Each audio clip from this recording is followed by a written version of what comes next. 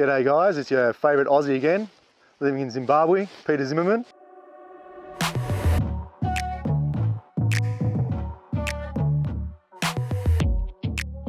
Just here to talk to you about my phase 2 project with Solar Energy. It's a SunSync unit, a 50 kVA. It's a beautiful system. I have all the solar panels on my workshop and also on my grading shed.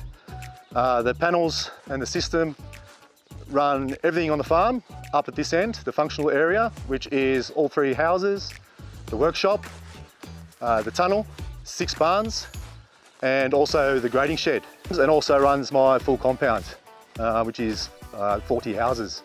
Anyway, very happy with the system. Technology is very good. I've got an app where I can monitor everything. Sometimes the system, is getting peaked out, and I can actually turn things off and turn things on and have full control, which has been very beneficial to the business and the farm.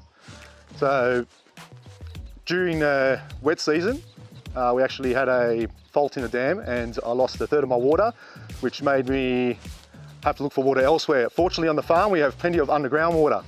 So we developed Project 3, which was drilling 2 boreholes, both catering for 20 horse pumps. So 2 20 horse pumps, and the system is managing that quite well. Obviously when the electricity comes back, the SunSync unit will back off the power from the generator slowly, and then also give it time to cool down, which is a huge maintenance value. As you know, that's probably the biggest problem farming in Zimbabwe is your maintenance. So, off the top of my head, last year I've actually used 70,000 litres of diesel, and this year I'm down to 25. So I've more than halved it, and I'm probably about 2/3 through my crop. So thank you, Solar Energy. I'm winning.